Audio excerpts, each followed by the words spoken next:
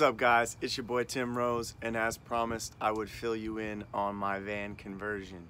This is Vanna White. She's a 2018 Ford Transit that I bought last week. She's a medium roof, so it's about 6 feet tall on the inside. The clearance is about 9 feet. And I'm starting the conversion with the sound deadening. So all the materials that I bought for this include about 200 square feet of 80 mil kill mat. This is the cheapest stuff that I could find. It's like rattle trap or dynamat.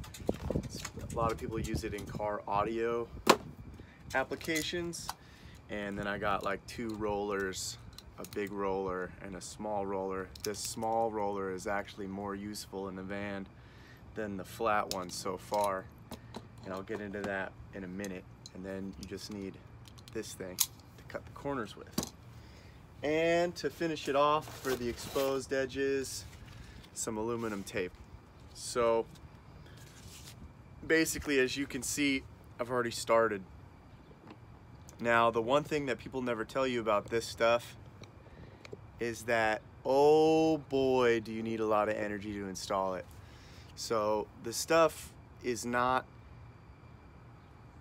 it doesn't have adhesive added to it. It's tacky material itself that's covered in foil.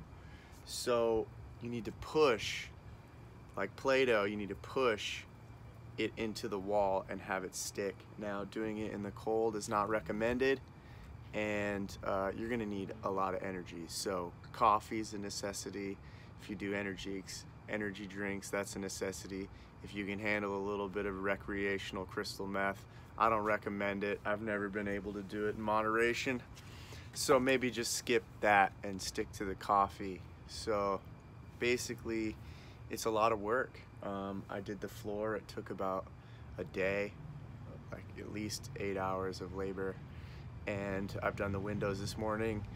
It's taken me about 2 hours. And the other thing that's exciting about my van conversion is that, as you can see, I'm living in it while I do it.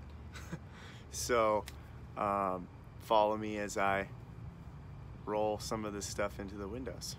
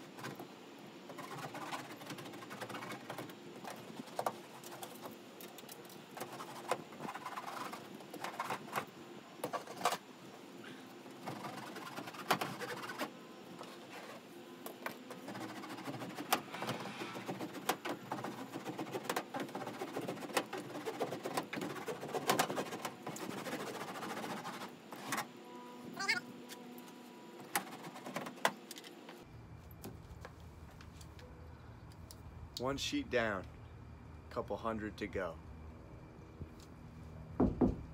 You'll notice that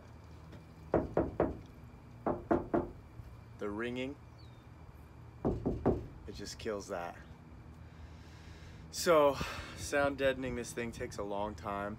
This stuff is also not cheap. So if you're not too worried about noise, you can skip this part, but I wouldn't, because I'm gonna use mine as a music production space once I have power in here, and part of recording is keeping it quiet. So this stuff is super important to me, and I'll follow this up with more sound insulation and more heat insulation. Thanks for watching. Thanks for joining the Patreon. If you're taking lessons from me, I'll see you Monday.